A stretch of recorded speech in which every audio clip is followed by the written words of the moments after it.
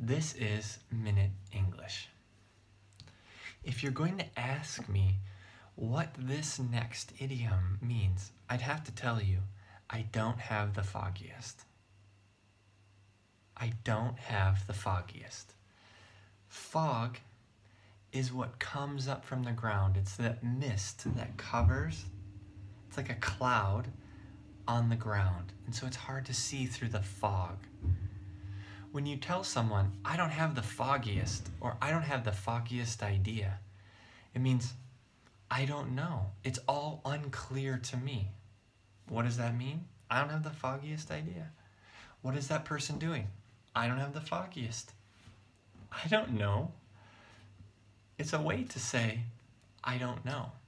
But it's using terms from the weather, like fog, to show how intellectually you feel like you are when you're in the fog physically.